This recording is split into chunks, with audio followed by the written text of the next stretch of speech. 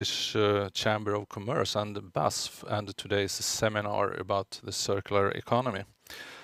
The German-Swedish Tech Forum is a forum that we have been running for 4 years, and it's a forum between companies in Sweden and Germany to increase collaboration. Previous themes that we have talked about at these seminars have been digitalization, energy, transportation, and so on. And of course, networking is an important part when it comes to collaboration. But in these pandemic times, we can't have the usual conference that we usually do. So instead, we run this webinar that we send from the German-Swedish Chamber of Commerce in Stockholm. And today we have about 200 viewers from 505 countries. So it's a large interest for this topic that we're going to talk about. My name is Thomas Malmer, and I'm an advisor and consultant in research and innovation policy, basically, and I will be the host for this seminar today. And the theme that we're going to talk about today is how we can speed up the work with the circular economy. And we will focus on the material part of this, and especially plastic, since the materials industry is a vital part in making the circular economy a reality. And Sweden and the Nordic countries as a whole are interesting areas for German companies for investment and research when it comes to sustainable development and the circular economy. So we will talk more about this today, about the possibilities and what we can learn from other companies and how the governmental actions in the future will be. During this hour that we will spend together, we will hear about the work that BASF is doing in their action plan for the circular economy, and we will also hear about Quantafuel, which used to be a startup company that now has grown quite big, that works with recycling of plastic, chemical recycling of plastics. And we will also have Ibrahim Baylan here, who is the Minister for Enterprise, Innovation and Industry, and he will talk about the Swedish actions for the circular economy. In the end of this hour, we will wrap up, and you will have the possibility to ask questions to the speakers from BASF. And in the bottom of the picture right now, you see an email address. So if you have any thoughts about the seminar, specific questions, you can send them by mail, and we try to bring them up in the end. So that was a little bit about today. Now I'm going to give the floor or the screen to our first speaker, who is Katja Scharpwinkel. She's president of Region Europe, Middle East and Africa at BASF. And she will give us an introduction to the work that BASF is doing with their action plan for circular economy and how this is connected to the work that the EU do, the Green Deal. So Katja, I give the word to you. Yeah, thank you very much, Thomas, and I hope that you can all see and hear me well. Regards also here from my side, and welcome, and thanks a lot for having us on this webinar today and the possibility to connect virtually with all of you. Yeah, we are happy for having the opportunity to let you know how we can take first steps towards a circular economy. And I would like to take a look with you into the current EU framework and also in the BASF ambitious road towards circular economy and also our role in implementing the Green Deal. And if you go to the next slide, please. I think what we see here, and if we think about the political context, there have not been so many days in the last months where we haven't heard anything about the Green Deal. So we can certainly say the Green Deal is kind of a Europe's man on the moon moment. And the EU Green Deal is the central project of the new EU Commission and provides a framework of a wide range of political projects. It is not just conceived as a climate project aiming for making Europe a climate neutral continent, but it's also conceived to be a social project to support the just transition. It's on top conceived as an economic project seeking to rejuvenate and EU investment and competitiveness. It's conceived as a European project to give a new purpose and unity of the EU, and it's conceived as an international project to support the EU Commission's intention to become a more geopolitical one. If you go to the next slide, please. And if we take a bit of a deeper look into the Green Deal priorities, we see that circular economy is one clear priority of the Green Deal, which has been translated into a new circular economy action plan. And what we see here is that overall 35 initiatives have been defined within the circular economy action plan, addressing circularity of resource consumption with a focus on those industries that are highly resource intensive, like plastics, packaging, construction, batteries, vehicles. It's giving a high attention to the design for recycling.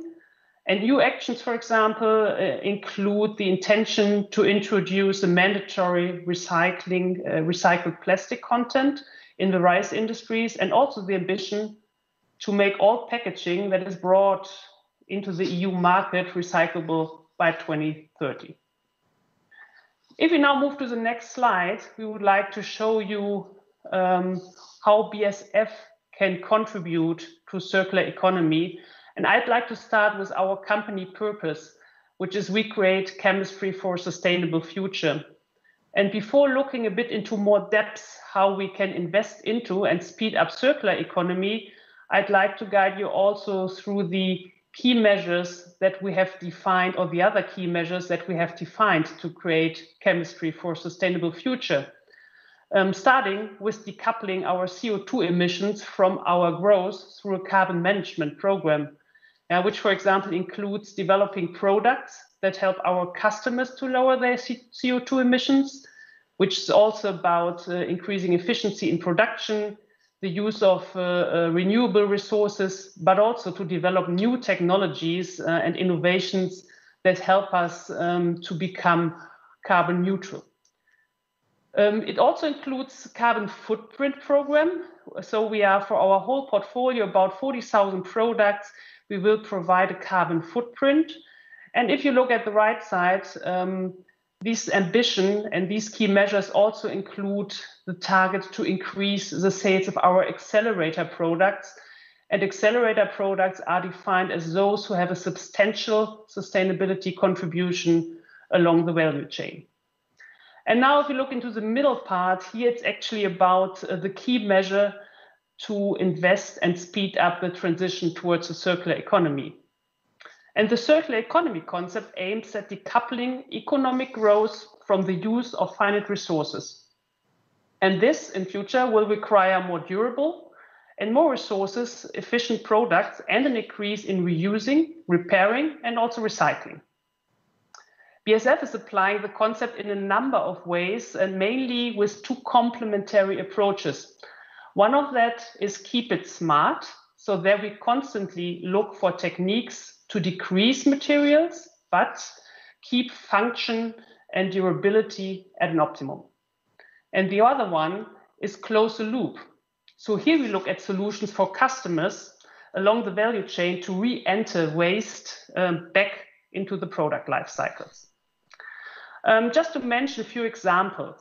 One recent example for mechanical recycling is a cooperation of BASF with the Australian company Security Matters, where it's about enabling the physical and digital tracking of plastics, helping to better track and recycle the plastic waste streams. Another example for organic recycling is the use of biodegradable plastics in those areas of application where biodegradability offers a significant ecological and also economic advantage.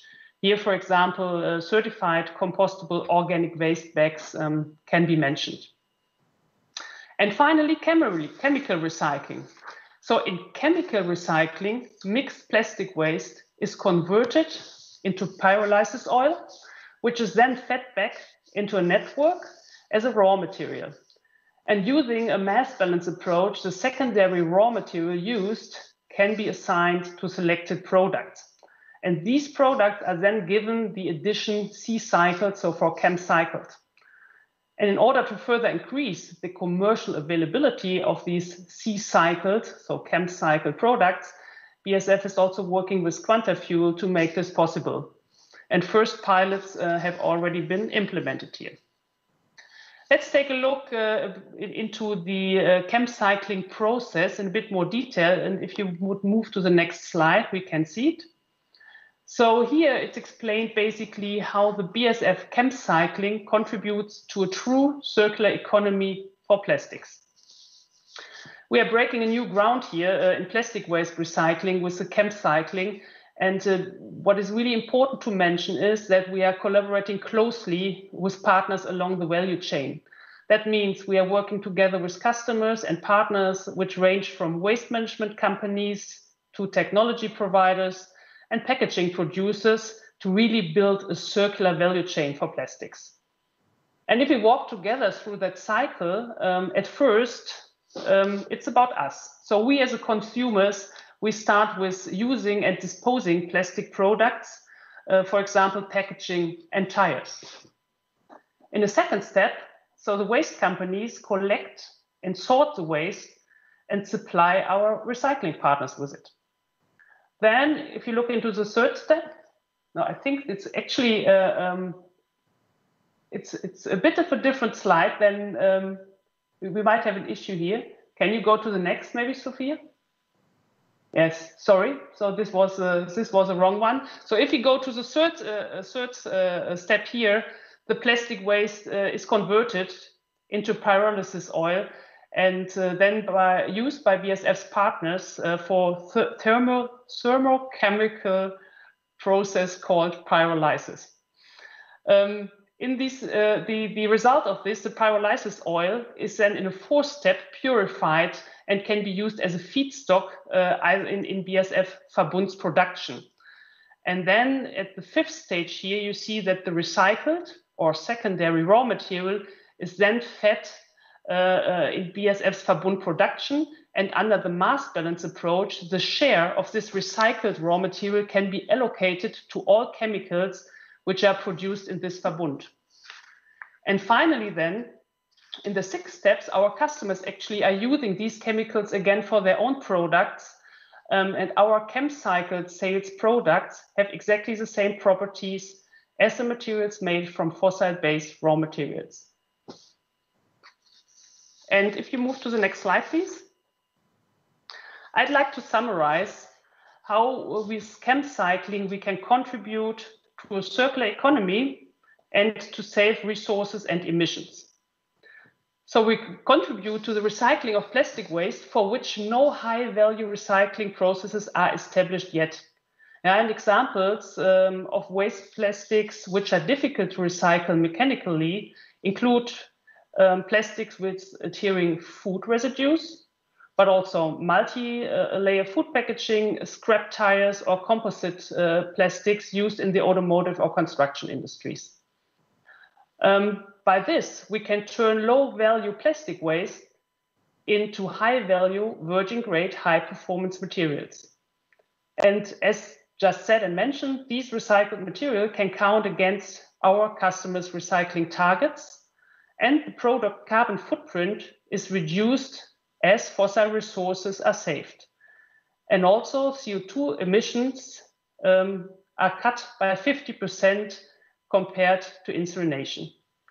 So mentioning all this, we can conclude here that ChemCycling should not be seen as a competition, but as complementation for mechanical recycling.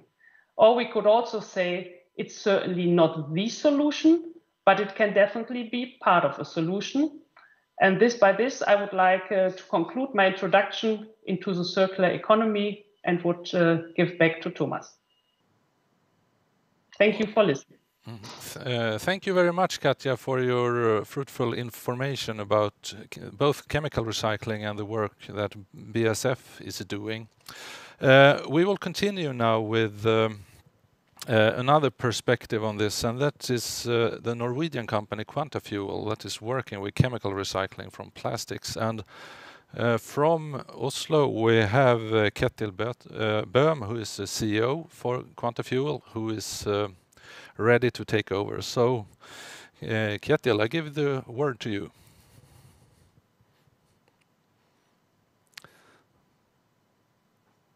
I think you have to turn on your microphone.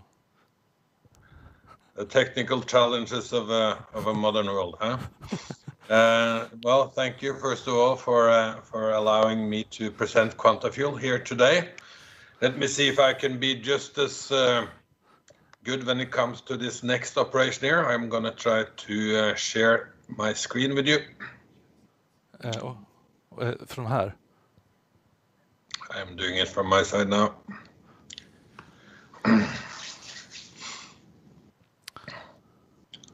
There we go. Everyone see this well now? Works fine. That's good, thank you. Well, Quantafuel, we are a Norwegian-based company with operations at the moment in Denmark. We're building our first commercial plant for chemical recycling in Denmark. We've had a pilot plant before, but we are now in the first phase of turning on our first commercial factory in Denmark. We will turn mixed consumer household waste into chemical material that will be transported to BASF and Ludwigshafen and transformed to new high-quality plastic products. When we started Quantafuel 7 years ago, it was not a lot of attention around plastic, actually. It might feel like it's something that has been going on for a long time, but it's actually the last 3 or 4 years that plastic waste have received a lot of attention.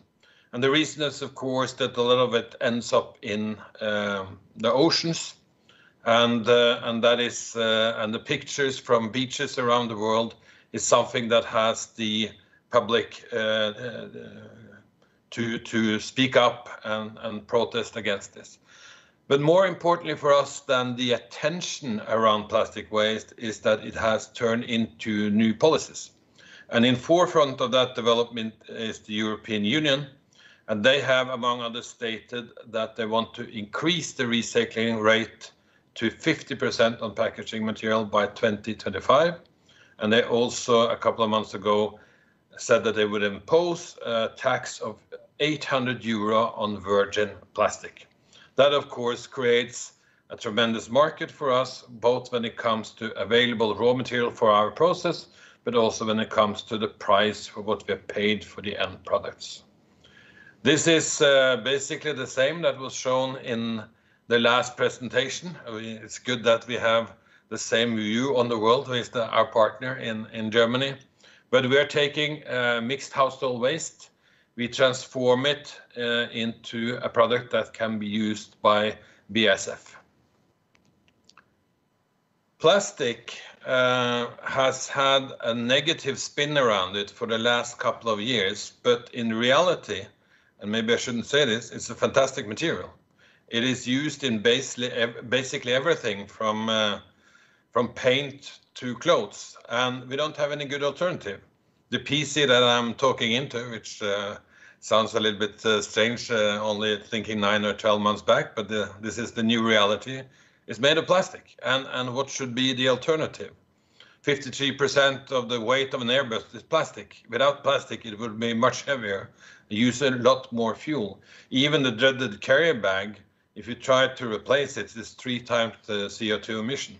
So plastic is here to stay, and it has some fantastic properties, but as a waste, it has some huge environmental negative consequences. We are, of course, not the only company, together with BASF, that has recognized that chemical recycling is going to be a huge new market. McKinsey thinks that this is going to be a $75 billion US market per year within the next 10 years. And a number of large companies is streaming to this, coming to this market. Neste, Shell, Sabic, Dow, and also the recycling companies Remondis and Veolia has their own strategies for capturing this market.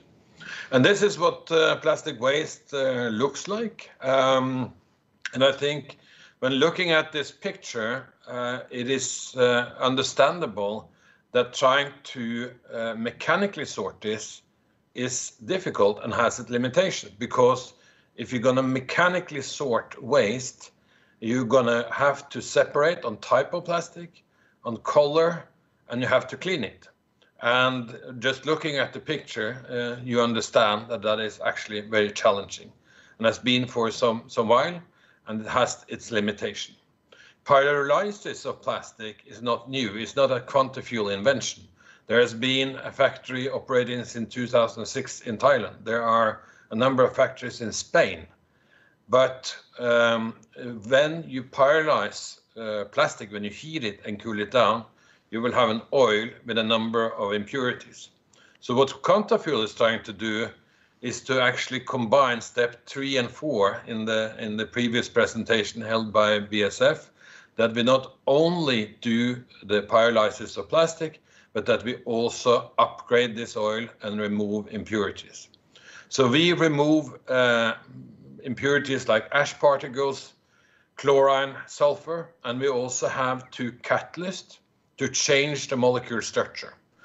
And that's why we sometimes refer to this as a miniature refinery, because we are trying to change the molecular structure into alkenes, to naphtha and diesel, that can go to Germany and easily become new plastic. And this is, in our mind, a very environmentally friendly process. We use the energy from the plastic mostly to run this process, and we have made an LCA, or we had, of course, an external company do an LCA, and at the moment it shows a 90% reduction in CO2 in production of this material. Out of 1 ton of plastic, we produce 800 kilos of products to be shipped to Germany. 10% is lighter gases that will go to run the factory, and the last 10% will be ash that can be used for incineration and energy production, either long-distance heating or electricity. So there is a number of large companies who wants to enter this market. We believe that we have an advantage when it comes to technology and time. We are one of the first, and we are for certain the first one when it comes to this integrated system to also upgrade the oil. But we have some very large partner on our side as well. Vitol, the largest energy trader in the world, the $232 billion revenue last year. BASF, that you just heard from, that is an offtake partner, but also a development partner. They have been with us since we entered into that agreement more or less exactly a year ago, and been present in Skive to help us get this plan up and running at full capacity. And then we have a third large strategic shareholder in Kirkby, better known as the Lego family, then for obvious reasons are interested in recycled plastic material. BASF uses 20 million ton of naphtha each year, so my 16,000 ton capacity in Skive is not really relevant, we have to admit. So should we be relevant to BASF and the rest of the world, we need to do this in industrial scale. So after Skive, we're gonna establish a small plant in Kristiansund in Norway. And why are we making another new small plant? The reason for that is that in Kristiansund, we're gonna combine mechanical recycling and chemical recycling hand in hand, meaning that we're gonna take those fractions that are easy to recycle mechanically into mechanically recycled material, and then we're going to take the rest into chemical recycled material. That will make it the highest possible recycling grade from one factory. And then we're going big. We're going to announce now that we're going to build in Esbjerg in Denmark, 80,000 ton, and then we have a plan to roll out 100 to 200,000 ton capacity plans across Europe, and we have started to look at Antwerp and Amsterdam together with Vitol. We also probably going to do the same with BASF. This is how the future looks like. This is how 80,000 ton plant will look like, and of course we have tried to think about environment the entire way, using solar panels for electricity and have a totally integrated plant and optimized on energy efficiency to have as low environmental footprint as humanly possible. Thank you for your attention. Thank you so much, Kjetil, for an interesting introduction to Quantafuel and what you're doing in chemical and mechanical recycling as well.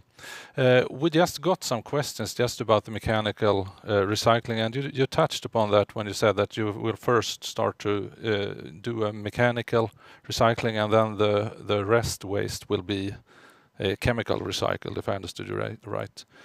But how sustainable is your solution if you compare it to other solutions? Well, it's very sustainable. First of all, we don't see ourselves instead of mechanical recycling. There are fractions in the market that could be easily mechanically recycled. And as I said in Kristiansund, we will have a combined plant. We will have a pre-sorting, pre-selection, and take some fractions to mechanical recycling ourselves. And then the rest will go for chemical recycling. But the main issue that we have is the contaminated, difficult household waste. And it's no bigger challenges if you have fractions that are sorted and cleaned and so on, that everyone can recycle that. So we are attacking those fractions of the market, the waste market that is most difficult to handle, and it's with a much lower energy consumption than you find in an alternative use. Either that is mechanical, but the real alternative to the waste streams that we are handling is incineration and burning for long distance heating or energy production, which has a very low energy efficiency. So our technology will highly improve the environmental footprint. I mean, in Sweden, for instance, waste recycling is very big, and it's used mostly for district heating. But have you any plans for investment in Sweden as well? Of course, Sweden is an interesting market. Right now, there's been Denmark and then Norway. We don't have any concrete plans for Sweden yet, but that should come definitely. And I know, and we all know that in Sweden you have a huge industry when it comes to burning waste and creating long distance heating and electricity. But many of those plants would like to have the plastic out because you're going to have CO2 taxes, and the energy content of plastic is extremely high. So it replaces a lot more biological material. So 1 ton of plastic replaces 5 tons of biological material. So if you get the plastic out, you could receive a lot more waste. And most of these plants has as their main revenue source gate fees. So these strategies goes hand in hand, and many of these incineration places in Denmark and also in Sweden, I will guess, has already started to impose rules to decrease the amount of plastic that they receive. Yeah, thank you, Kjetil. And the same thing will happen in Sweden, where they will impose a tax on waste incineration quite soon, just to get, for instance, the plastic out of the flow. Thank you, Kjetil, Bøhn, for your presentations and insights about this. We will continue our program now, and we will give the screen to Mark Meier, who is the CEO for BASF in the Nordic countries, and he's based in Copenhagen. So welcome, Mark, and tell us a little bit about how you connect the dots between the chemical industry and the chemical recycling. Yes, thank you. Thank you, Thomas. Yes, indeed, Copenhagen on the line, following Germany and Oslo. Sorry, I can't be there today. Certainly had all plans, even flights booked, but it just isn't the right time for traveling. So what I would like to do now is to connect the two pieces, connect the dots as part of the agenda, and maybe allude a little bit more to what Katja already started. I can't see the screen at the moment. Kjetil, if you could just... no, I can. Thank you very much. Try to connect the dots, and with this, we just want to highlight that we really firmly believe that chemistry is an enabler to circular economy. We believe our products, not only plastic-based materials, but the products that we have in our various businesses, they really support the efficient use of resources, either make products more durable, we extract more value from certain products and processes with chemistry. We are able to actually regenerate and recover materials. When we talk about plastic, mechanical plastic recycling, and then the recompounding of materials, we actually contribute certain solutions into this compounding process. So actually the recycling of plastic materials actually is an immediate business where BASF is also active in with its solution. And of course, what we also touched on is the minimization of waste and essentially also carbon footprint with our products, but also throughout the value chain together with our customers. If you go to the next slide, please. We've seen and heard from Kjetil about what Quantafuel actually represents, what the technology looks like. We're partnering with Quantafuel, as Kjetil said, but actually this is one partner. We're also working with other partners across Europe, using and facilitating different waste streams. For example, we have partnerships in Hungary. For example, we have partnerships in Germany, and we're continuously adding also our partnerships. As Kjetil said, that overall for us BASF, we need quite a lot of these materials. And I can tell you that actually on the customer end, so the partners that we work with, I think the ambition and the readiness very much coming from consumer trends is really starting to grow, and it's going to. We need as an industry player, we need to work on both ends. We're creating solutions together with customers, and on the other hand, we also need to work with companies and partners like Quantafuel and others to actually make sure that we actually have sufficient feedstocks and material waste streams, either based on waste material streams or bio-based materials, in order to satisfy our customer demands. If we move to the next slide, I'd like to just give you a little bit of an overview of real products that are already out there in the market. And here you see a selection of products that are already using today. They are commercialized using ChemCycled, C-cycled products from BASF. We have partnerships in the automotive industry where structural components are being replaced with C-cycled materials. We have in the area of packaging, particularly food packaging, where we have solutions that are already out there, in fact, on shelf. And then even also in areas that you wouldn't maybe necessarily immediately expect. Yoga mats is another customer and partner of ours that work with our ChemCycled materials for their products. But it's not only ChemCycled. If we move to the next slide, please. This is something which really is immediately available in Sweden, and we've been talking about this already in previous years, that next to waste-based feedstocks, alternative feedstock to minimize CO2, we're also working with partners on biomass feedstocks in order to feed those alternatively, again, via biomass or a mass balance approach into our Verbund structures. And here you see two solutions that are immediately available in Sweden. Klättermusen, I'm sure the outdoories and the mountaineers amongst you know the brand. We are supplying biomass balanced fabric, performance fabrics for the outer skin of the clothing, of the performance wear.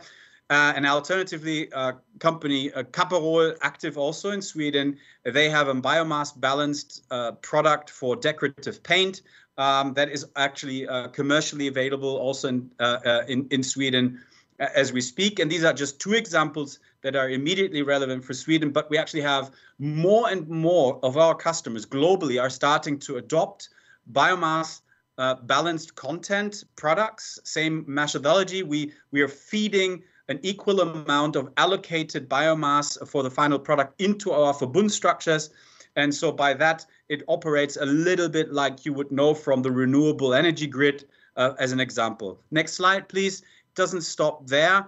We're also active, very active with partners. And here you see Adidas as being one of our key partners on mechanical recycling. And here the key bit, for example, on the Futurecraft loop shoe is that it's a one product, it's a one material shoe that is composed of a high-tech material, thermoplastic polyurethane, TPUs, and we're the key partner for this, which actually then enables Adidas to have a full circular consumer process whereby the material can be returned and then actually reused and re-extruded for future use. And then last but not least, if we move on one more slide, Katja already alluded to it. It's not only the material nature and sourcing, we also have products in our portfolio, so bio-based and compostable materials, for example, for waste bags, but also for agricultural applications, mulch film that can be actually plowed in and then actually decompose.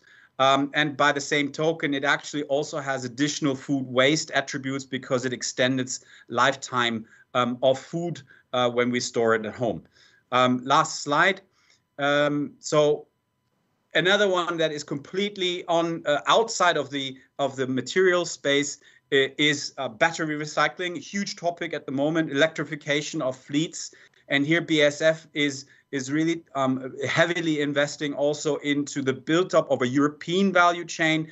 And as we speak about virgin grade material for battery and cathode materials that are essential to make e-mobility in Europe work, we're at the same time developing a recycling infrastructure for batteries of the future in order to complement our production processes going forward. So at the start out, we are building complementing recycling facilities across Europe in order to support the OEM industry, the automotive OEM industry, in order to close the cycle from the start. If we move to the next and last page, what does that all combine? We need partnerships. We need to work with customers. We need to work with academia. We need to work with governments and authorities in order to create a framework that allows these solutions to be successful in the market. We need to be open and transparent, working on the processes, the standards, in order to ensure that what we promise is also being delivered, cradle to grave. And this is where we really also one reason why we actually do this webinar today, to call for to give that overview of solutions and to engage into a dialogue. Thank you so much for the time. From BASF. You will be back later when we have some Q&A in the end of the program today. So all the audience, you can think of questions, and if you have any questions, you can send them by mail, as you have seen before. Now we actually have a guest in the studio, so not everything will be online. So I would like to welcome Ibrahim Baylan, Minister for Business, Industry and Innovation, to our program. And you're going to tell us a little bit about the Swedish work with the circular economy, the strategy, and now you start to work with an action plan for how we're going to put this into action. So welcome. Thank you very much. Thank you and good afternoon. I'll start by an overview of the Swedish policy when it comes to sustainability and economy. I mean, Sweden aims to be one of the world's first fossil-free welfare societies. The climate, globalization and digitalization, in our view, requires rapid change. So from our point of view, I mean, to mitigate the climate change, to get a sustainable development is not only about doing the right thing for the environment and climate, it's also about laying the foundation for tomorrow's jobs, growth and welfare. And I think from our point of view, we can only succeed if we do it together with our industry and other countries. So Sweden today is the number one innovation country in the European Union, and I would say one of the world's leading innovative countries, with a focus on co-creation between industries, academia and the public sector. And I'm very convinced that we can find solutions to our societal challenges, and by doing that increase our competitiveness both in Sweden but also in the European Union. Now, the German-Swedish partnership for innovation is of high priority for us. Germany is a very important country within the European Union. It's our friends, and we want to keep working with Germany to find solutions both within the European context but also bilaterally, because there are so many similarities, and there are also so many similarities in the ambitions and wills and goals that we have set for our economies and our societies.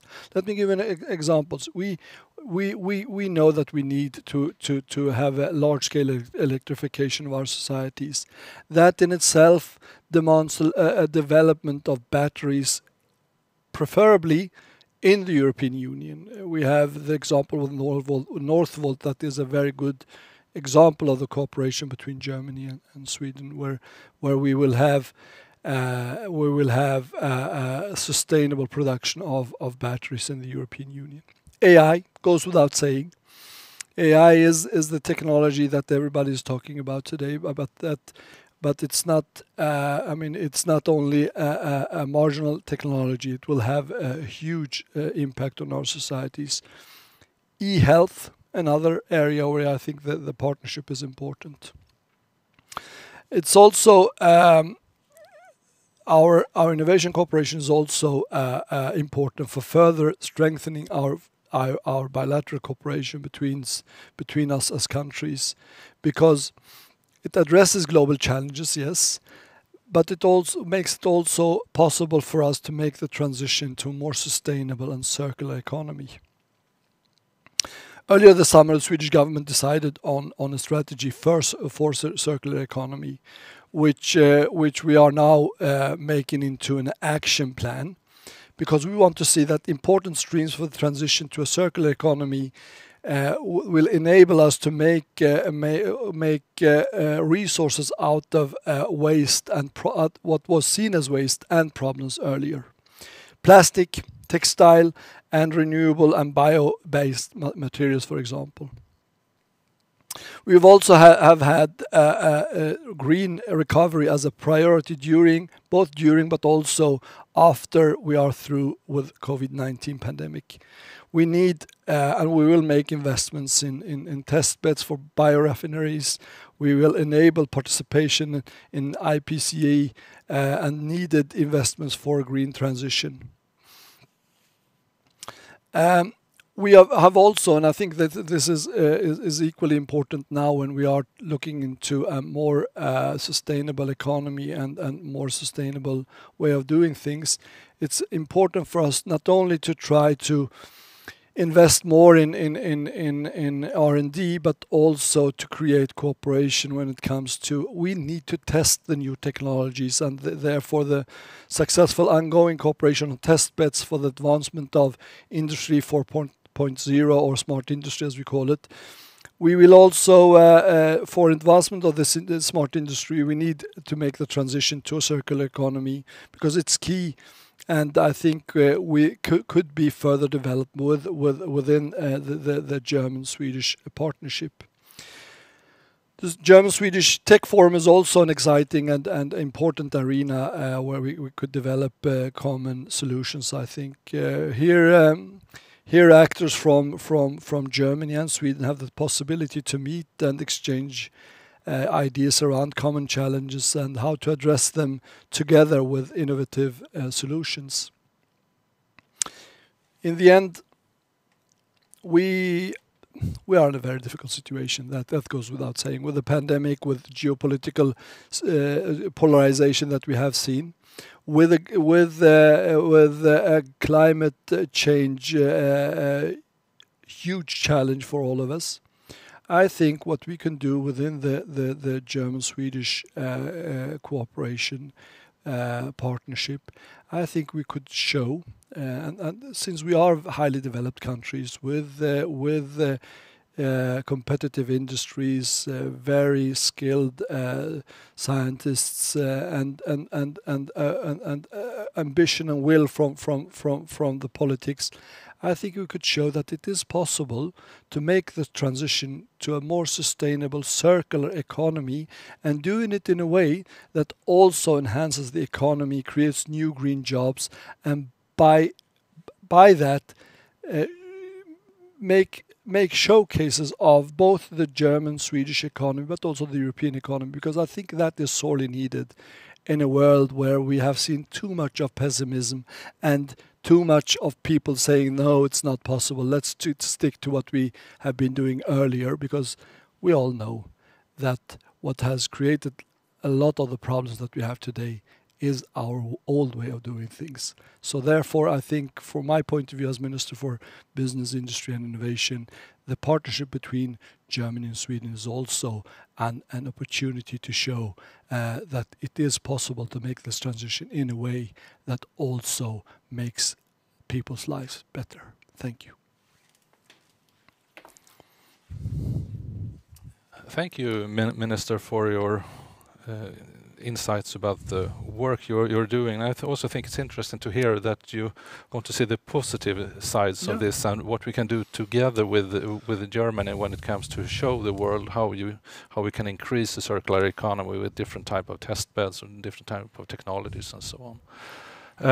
How do you view, I mean, you mentioned that plastics and textile and biological materials are important in this circular economy. Have you anything in thought when it comes to plastic and plastic chemical recycling, for instance?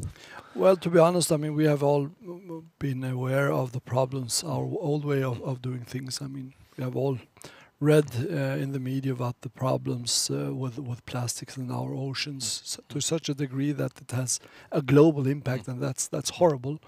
At the same time, we know that our way, especially our European or Western way of doing things, where we have a very linear model where we use a lot of virgin materials and then just add to it year after year, has created enormous problems with waste.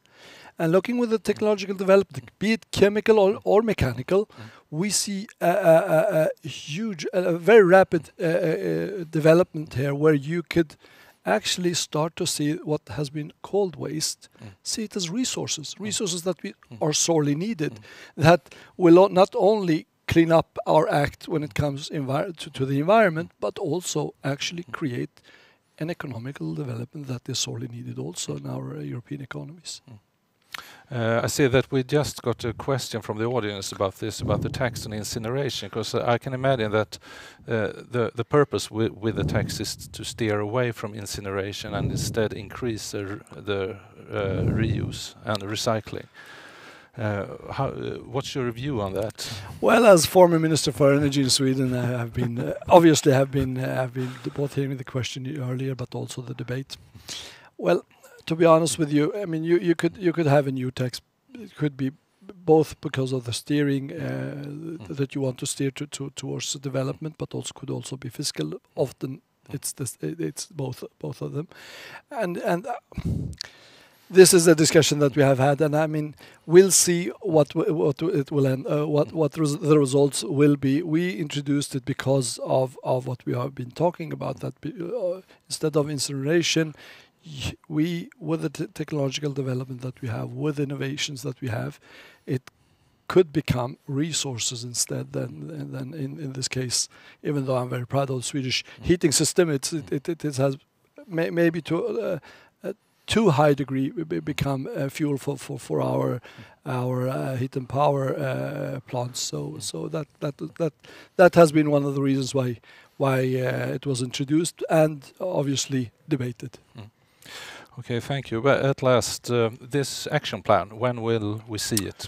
Well, we are working with it. I mean, it has been very important for us as government, both for my department, but also the Department of Environment, that even though we are very occupied with the pandemic and to try to support our industry, save jobs at the same time combating the pandemic, it has been very important for us to keep going on with long-term challenges. So we are working with the action plans. We introduced the strategy during the summer, and we are working currently with very closely with the industry and with academia to also make this into action plans. So hopefully it will not be too long, but since we are in a very, very uncertain time, I'm not entirely sure if it would be wise to say that, well, it will come in January or February. We'll do it as fast as we can. Okay, thank you. I know that you're in a hurry and soon will leave, and we will open up for question and answers with the BASF people quite soon. So before you leave, just Mark Meier, you are the CEO for BASF Sweden and the Nordics. Do you have any questions to the Minister for Business, Industry and Innovation before he leaves? Certainly. Thank you, Thomas. Firstly, Minister Bøhn, I would like to congratulate you for your positive spin. So I think this is well appreciated and well needed in times like this. And maybe I represent industry here, is what do you see as government? What do you see needed by industry to support your circular economy action plan? What would you request from us? Well, to be honest with you, I love a lot of the things that I see within the industry today. I mean, we see innovations, we see a willingness to invest, and that's sorely needed, obviously, both because of the problem, the challenge that we have, but also because of the economic challenge that we have. What I think we will need to, and I would say that is a cooperation both in Sweden but also cross borders. I would like to see more of suggestions how to change our legislation, how the framework both within the European Union but also nationally, because I would say that today there is a willingness, there are ambitions, there are investments being ready to be made.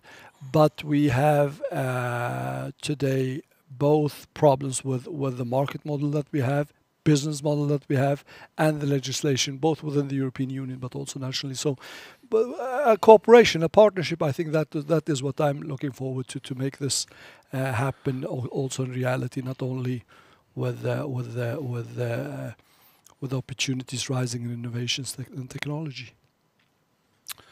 Okay, thank you very much, Ibrahim Baylan, Minister for Innovation and Industry, for your time and your positive spin, and also that you want to increase the collaboration between the industry and the government in this important work we're going to do with the circular economy. Well, thank you very much. Let me say, it's not only spin. I mean, to be honest, we live in a time, obviously challenging times with the pandemic. We live in a worrying time when it comes to political polarization and so on. But taking just looking into what is happening in reality with the technological development that we have, with the willingness to solve a lot of the problems that we have created with our old ways, there are huge opportunities. And as you know, if nobody talks about them, there is a great risk here that people become pessimistic, and pessimist people tends to become afraid. And people who are afraid will not take the necessary steps towards change. So I think it is very important. Obviously, we have problems. We need to address them. But there is a huge opportunity rising with technological development that we are seeing. It's in that sense a golden age, I would say. Thank you very much. Thank you for your time and your insights. We will continue now with some Q&A with Katja Scharpwinkel and Mark Meier from BASF, and I think you are on the screen. And if we're going to continue with the positive aspects so far, I mean, it's really interesting to hear the work that BASF is doing with the circular economy to show as a big company or a global big company what is possible to do. So I would like to ask you, Katja, first, why are BASF so ambitious in this work with circular economy? Yeah, thanks a lot for that question, Thomas. I think partially I have answered it already in my presentation when I talked about the purpose of BASF, which is about we create chemistry for a sustainable future. If you look into the circular economy concept, you can certainly say it's kind of being a promise, a promise for saving the resources of our planet, a promise for increasing sustainability of our products, and also a promise to reduce CO2 emissions. So this should be motivation enough, actually. And if we combine that with the innovation power of BASF and our purpose, so it's our ambition to make BASF an enabler, to really contribute to a more circular and also sustainable future. And we have also heard in the presentations from today that we can be part of a solution, and that ChemCycling is also adding to the solution, but it's not all. And there are still big challenges ahead of us if you think about the huge and million tons of plastic waste which are still landfilled or even end up somewhere in the environment. So it needs more innovation and more solutions to get that solved. And that's certainly why we are so motivated. And this is also why, and this was stressed as well by Mark, why we need to collaborate among all the different partners, not just along the value chain, but including policy and legislators, public authorities, us as consumers. So it should be a big motivation to all of us to go for that target to have a more sustainable future. But I can also imagine that when you in a large company like BASF is doing this kind of work, it's some kind of transition. So are there any learnings that you have from this work that you do with the circular economy that other companies can use? Yeah, that's another good question. Certainly, there are many learnings if we think that through, or if we recap what we have done so far. Maybe one of them I would like to mention is don't wait too long. Don't wait until we see detrimental effects for our sustainable for our society or our environment, but act fast. And also here, one example was already mentioned by Mark, that we see good examples. For example, when we think about electric vehicles, where recycling solutions and concepts are already part of the development of batteries. Yeah. Another thing might be openness, and I stressed that, or tried to stress that in my presentation as well. If we talk about openness, we should not go for the one solution, but we should be really open for any type of new technology and innovation that can help us. And maybe if I think about a third, I can re-emphasize the need for collaboration. Yeah, need for collaboration along the value chain amongst all different partners that can really have an impact on a sustainable environment. Thank you, Katja. I mean, we talked quite a lot about collaboration today, and we also heard that the minister mentioned that as something that he wants to see more of from the industry. Mark, I would like to ask you, when you look at the Nordic countries, how can we work even more to be a forerunner in this field? How can Sweden and Norway, for instance, be a forerunner when it comes to circular economy and plastics? Yeah, thank you for that question. Having been actually based in the Nordics for quite some time now, I can say that there is not a lack of ambition. That is certainly not the case. And I think you and the Nordic countries, Sweden, Denmark, the other Nordic countries, they have been in the forefront of championing new feedstock ideas, changing legislation, moving towards more bio-based materials and feedstocks. Certainly more prevalent topic in Sweden than it is comparably in Denmark. But I think in order to do even more is exactly that sweet spot that Minister Bøhn alluded to, is that we need regulation. We need framework conditions. And here I would say that the activities on the right framework conditions, regulatory framework conditions, climate for investment, co-investment schemes, security of investment long run, I'm not quite sure that this has been equally matched to the ambition overall that has been there. So I think I very much thank the Minister for this invitation, but I think we really need to strive to make that work. And there are pieces in waste legislation. There are pieces in allowing alternative feedstocks to be brought into value chains, and then also reward companies, partners of ours, ourselves to actually bring sustainable products to market. I think this is what the Minister also mentioned with market model and business models. And I think we all, and this is not limited to the Nordics, but since the Nordics has been very early on, there's still a mental head start compared to other parts of Europe. I firmly believe that, but that differentiation that is diminishing to a degree, as we see, because in other places in Europe, I think legislators, industry, societies are catching up very fast. Are you actually saying that we in the Nordic countries, we have a lot of good ambitions and we are really early out with these ambitions when it comes to, for instance, circular economy, but we are not as fast when it comes to the implementation? Maybe I have created that notion. Certainly when it comes to the ambition, if we look back 5 years, 6 years, the Nordics and the discussions that we have seen in the Nordics taking place, they have been unique, I would even say, across Europe. Today, maybe particularly with an acceleration via Green Deal and the European ambition going forward, I think the rest of Europe simply catches up.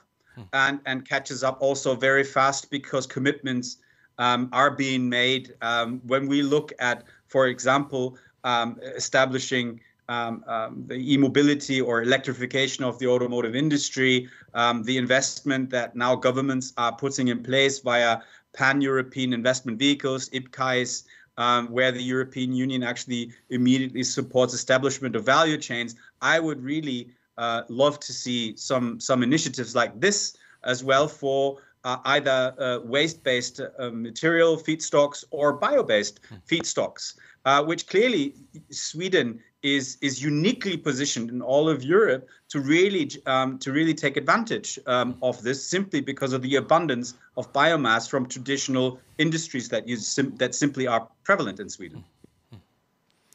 So what are the main problems or hurdles that you see for making this come true? Is that the legislation, or is it research programs, or what is it that you would like to see being fixed? I'm of course not able to give a full conclusive perspective. I think there is a lot of research and innovation done by in Sweden on key topics that we need to deal with. I wouldn't say that particularly in Sweden the challenges are unique. I think in most countries we need to work with governments and authorities as industry to work on the right regulatory framework. So it really comes down to defining, for example, when we hear Kjetil about mixed plastic waste, I think there is still a discussion to be had to define end of waste.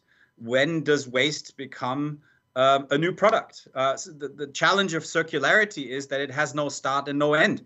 So, but our legislation to a degree is linear.